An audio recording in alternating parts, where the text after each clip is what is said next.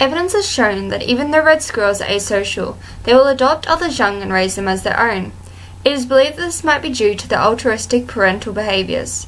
A biologist by the name of J.B.S. Hallidine famously said that he would not sacrifice his life to save his brother. However, he would to save 2 brothers or 8 cousins. It was found that in this hypothetical self-sacrifice, approximately the same amount of his genes would be passed on. Hamilton formulated a rule that states altruism should evolve when the fitness cost to the actor is less than the fitness benefit to the recipient, multiplied by the coefficient of relatedness. This will mean that the costly assistance is only provided to another individual who is closely related to the specific individual. Within studies of red squirrels over the last 19 years, there have been 5 cases of adoption detected, that the ancestry of the dam and the adopted juvenile was known. Throughout these 19 years, there were 2,230 litters of red squirrels recorded. All 5 cases of adoption occurred in different years with different females.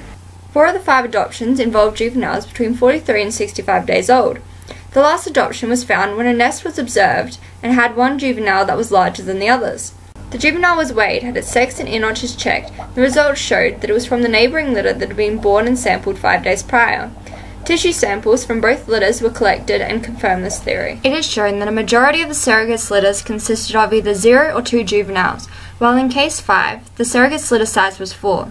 However, in this case, the juvenile that was adopted had a relatedness of genetic similarity of 0.368. In the cases of the 2 juveniles that were not adopted, the surrogate's litter size for both was originally 3. The inclusive fitness of adopting 1 juvenile was negative for both of these.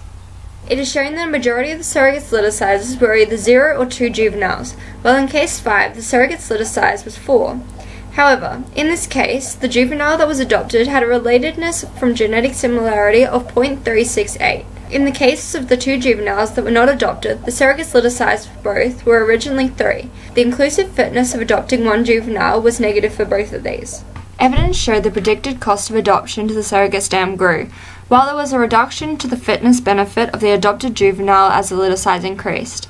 This statement takes into consideration 3 levels of relatedness.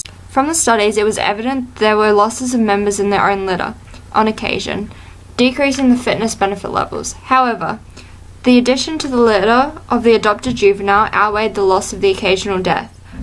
The surrogate seems to have chosen to adopt if there was a relation to the juvenile. However, only 1 juvenile is ever adopted, and the contrary to Hamilton's theory. Since this article was published in 2010, the article has been cited 6 times. Although this article has been cited, there has been no updated records to do with red squirrels being altruistic toward kin.